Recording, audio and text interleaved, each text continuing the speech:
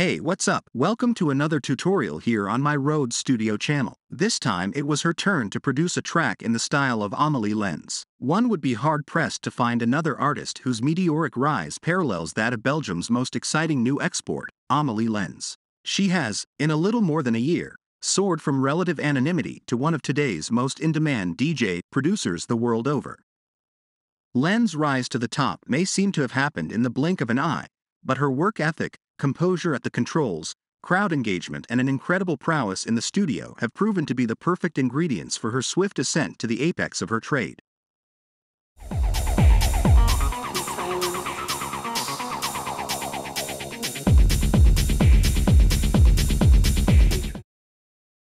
Let's start by telling you about the percussive elements I used for this production.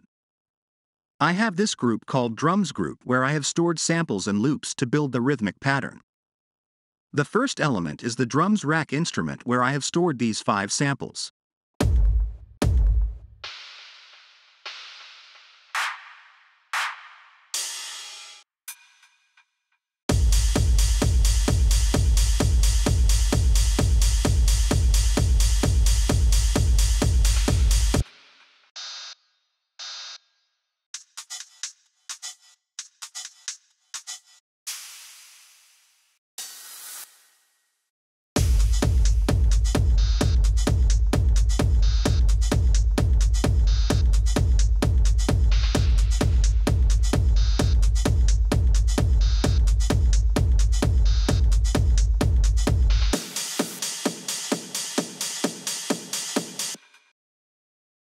Then I have this group where I integrate 2 sequencers. The first track is the main sequencer. If you see in the arrangement view, I don't have any audio or MIDI clips. The sequencer automatically generates the notes that we indicate from the device. What this MIDI effect of the sequencer is going to do is send the signal to the virtual instrument.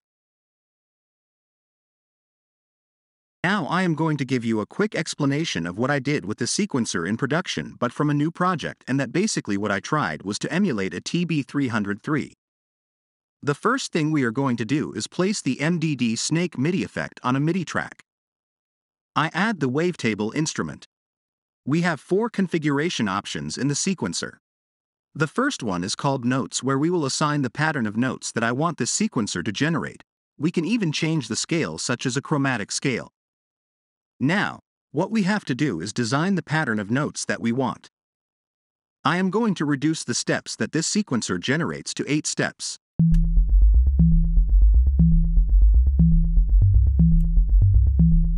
I'm going to translate the sine oscillator to a sawtooth oscillator. I'll change some notes on the sequencer.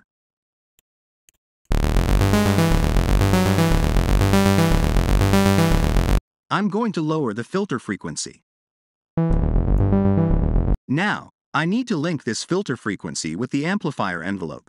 For this, I go to the matrix section, move the filter frequency knob until the matrix detects the filter frequency parameter. I'm going to increase the link to 50%.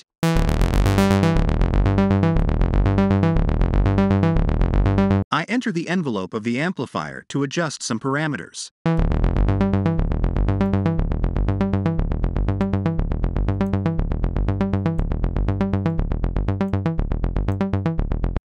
To get the characteristic of a TB-303, I am going to increase the resonance parameter.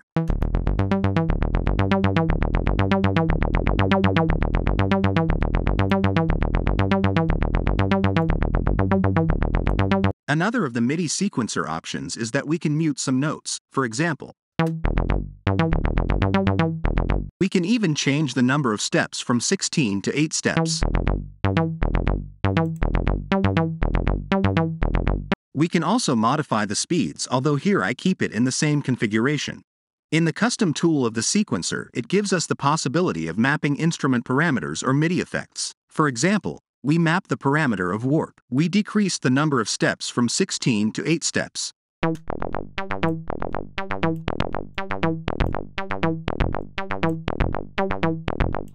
We can do a second mapping. For example, the filter parameter frequency.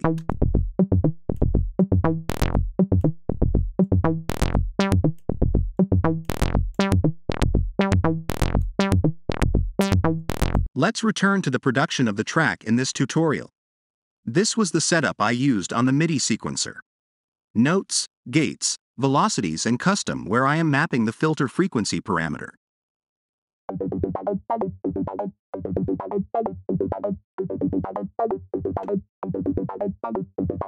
In the audio effects, I start with an equalizer where I cut with a high-pass filter to remove low frequencies. With the overdrive effect, I generate character and color to this instrument. With the amp effect, I add a bit of weight to this sound. I add the effect of multiband dynamics where I generate compression differently for each frequency band. Again, I added the EQ to boost the high-pass frequency cutoff. Added an echo effect in ping-pong mode. I have an audio effect rack where I have two audio effects stored. The first is a reverb and the second is a room-type reverb. With this third EQ, its function is to modify the tone or color of this synthesizer. With the utility effect, I reduce the stereo image.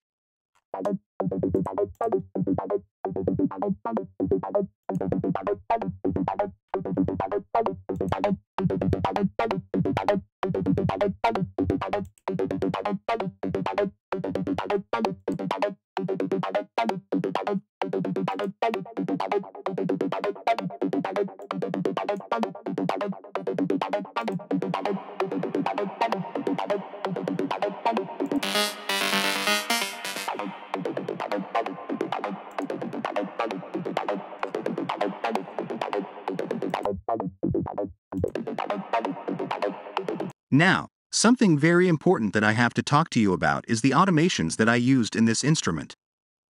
To see the visualization of the instrument automations, just click on the A key. This is the first sequencer. Here Ableton shows us all the automations that I designed. For example, the wavetable amplifier release. Basically what I did was automate the envelope of the amp.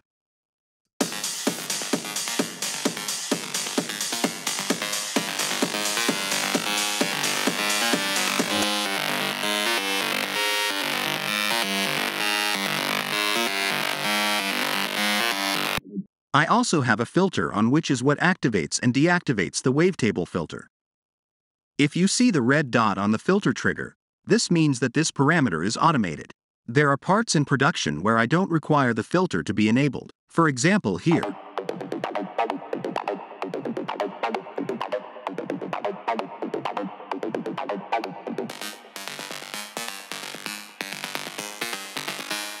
I have automated the wavetable transpose.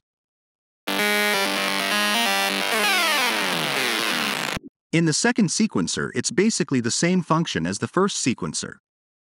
What changes is that I use different form of the wavetable. In the audio effects, I start with an EQ to select the frequencies that I want for the mix of this production. I add a saturator to give color and aggressiveness to this sequencer. Lastly, I add echo and reverb.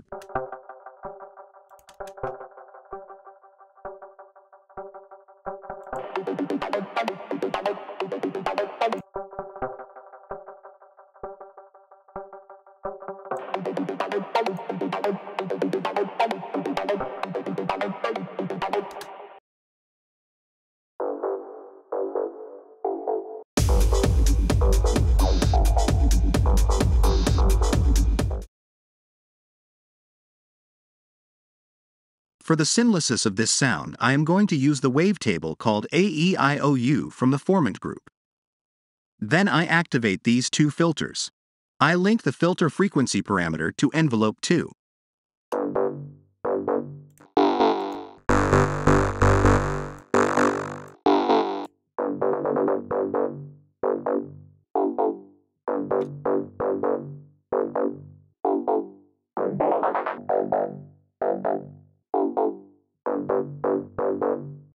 Important to modify the resonance parameter of the two filters. If you notice, there is a red dot in this parameter. This means that this parameter is automated. We click the A key and it will display the automations that we have made.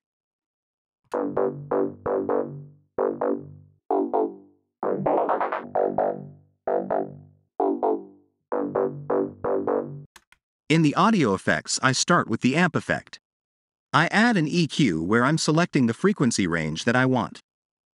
I added the phaser effect, compressor, auto pan, reverb, another EQ, and the utility. I'm going to activate each of the audio effects to hear each audio effect.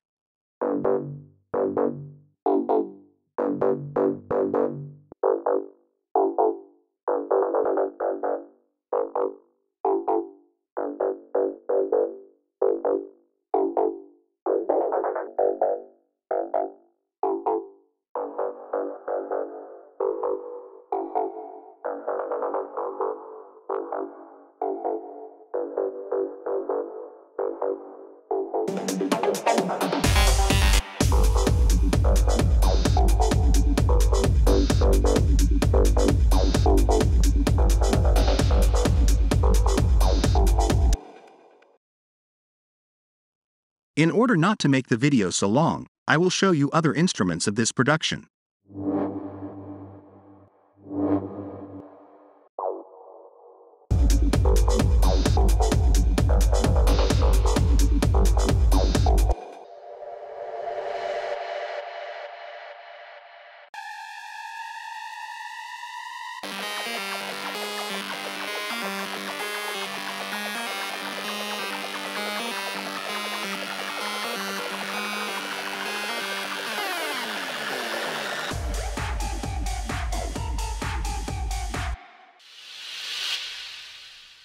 We have reached the end of this video tutorial. Remember that you can download this project on my Patreon page and gumroad.com.